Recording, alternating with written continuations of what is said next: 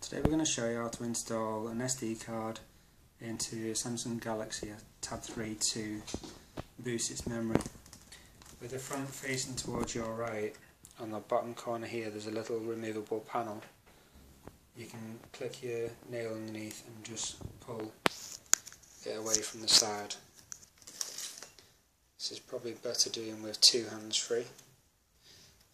Now with the screen facing to your right, if you then get your mini SD card and slot that in with the brighting facing towards the front also, that should simply press in until it clicks, and it should sit flat inside the hole, and you should be able to just simply click that cover back into place. If you then turn on your tablet, you'll notice up here now in the top corner there's a memory symbol,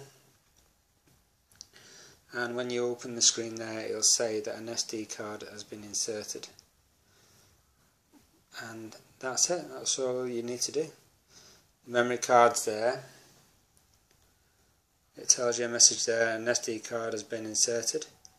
You can unmount it, or you can go to My Files, which shows you anything that you've already got or not got stored on the memory card.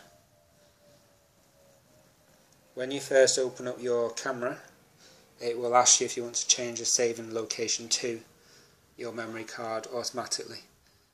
I hope this video is used to you. Thanks.